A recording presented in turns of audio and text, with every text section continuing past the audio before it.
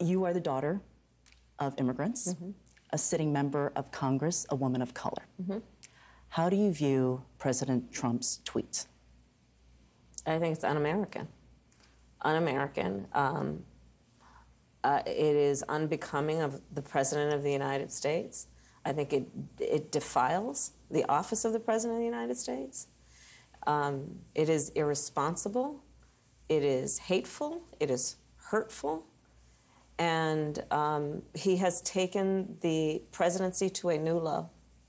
It's personal for you as well. You just shared a story here in Davenport, Iowa, about being told to go back to where you came from. Can you share this? Of course, but it's not one time. Many of us have been told that. And I purposely then at that event asked people to raise their hands, and many hands went up. It is for the President of the United States. It's one thing to hear it in a schoolyard or on the street. It's another thing to hear that from the President of the United States. And this is yet another example of the fact that the current occupant of the White House does not understand the responsibility that comes with that office. The President of the United States has a very powerful voice and tool, which is that microphone. And it should be used in a way that reflects the strength of the office. The strength of the office should be to lift people up and not beat them down. But this president, I guess, thinks that he becomes stronger by those who he pushes down.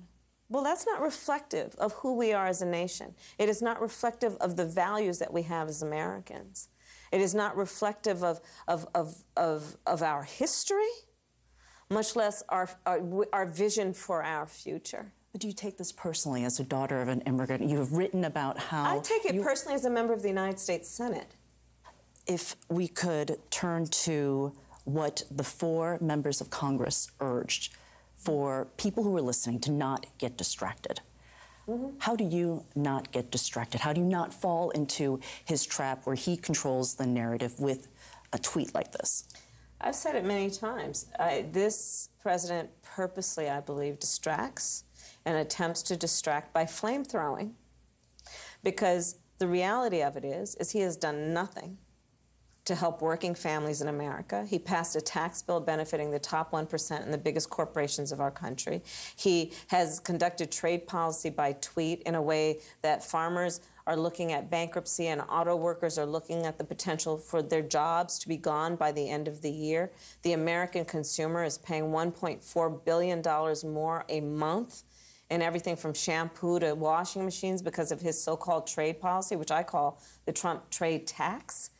And he has not done anything to build up the infrastructure of our country and all that comes with that in terms of improving and elevating the condition of working families.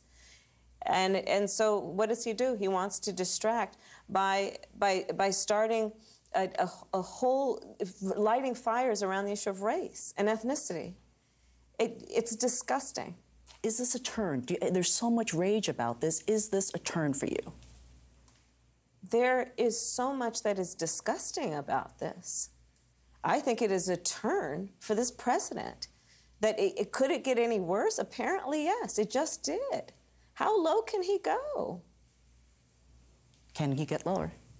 I don't know, but he needs to go back where he came from and leave that office. And so that's why I'm running, with the intention of making sure there will not be 4 more years. I don't think that we can survive having a president in the United States who uses whatever voice he has in a way that is about dividing and fueling hate in our country. The American people will not tolerate that. I know that. I know who we really are as a country. The American people will not tolerate this kind of hate from their president. I want to turn to the issue of health care. Yeah. At the beginning of the year, in January, you talked about you were fine with getting rid of it all. And then you indicated that there was a place for private health insurance, and then the debate where you raise your hand, understanding that you say you misheard the question. So let's... But there's a lot that you're building into this question that's not accurate. Well, there's I would like to just get to the point, but there's a lot that you're building into the question that's inaccurate. The impression that people are left with is they're not quite sure. So let's clear it up. Okay, good. From where you are, tell me your position on what Medicare for All means under President Harris. Sure. Medicare for All means that everyone will have access to health care and cost will not be a barrier. As it relates to private insurance, there will still be supplemental insurance, but yeah, transitioning into Medicare for All will at some point reduce the requirement for insurance, because everyone will have access to health care. Under Medicare for All, in my vision of Medicare for All, people will have covered what they don't now in terms of vision care, dental care, hearing aids. I'm here with a bunch of seniors in Iowa, and hearing aids are extremely expensive and not covered by Medicare right now. Medicare for All means that you recognize that right now in America, 91% of our doctors are in Medicare. So you're not going to have to lose your doctor. It is very unlikely.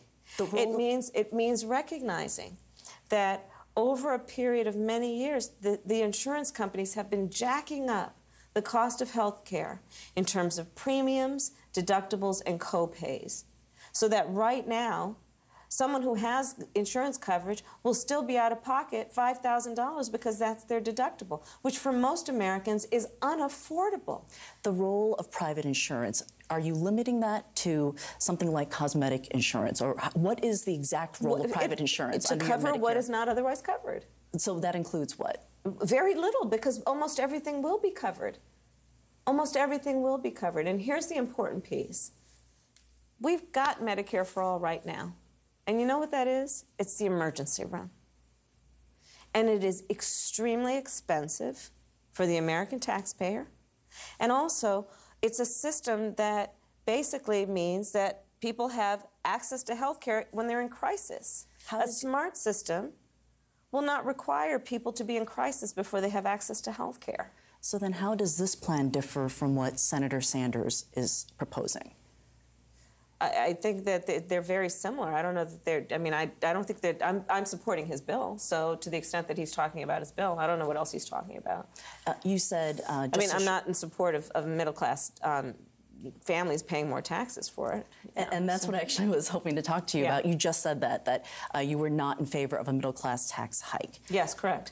How do you propose to pay for your version of Medicare for All, if it resembles what Senator Sanders is proposing? Part of it is going to have to be about Wall Street paying more. It's going to have to be about looking at how we and what we tax in terms of financial services. That's part of it. But the other part of it is to understand that this is about an investment which will reap a great return on the investment. We can't only look at this issue in terms of cost without thinking about benefit. The benefit to the American public will be that people will have access to health care that right now they cannot afford. And we are all paying a price for that. Now, Senator Sanders says that that is impossible to achieve without a middle-class tax hike. I'm not prepared to engage in a middle-class tax hike. The rules have been written against middle-class and working families for far too long, and it is not necessary that they be taxed even more to achieve what is achievable. By recognizing that they don't have to actually pay more to receive a benefit that they deserve, which is access to health care. But in many studies, study after study shows it would cost approximately $30 trillion over a decade to pay for this. So taxing Wall Street will reap $30 trillion in order to cover this? What we're doing right now is unaffordable to so many American families. And the idea that we're going to go down and this level of analysis that suggests that status quo is okay is completely unacceptable.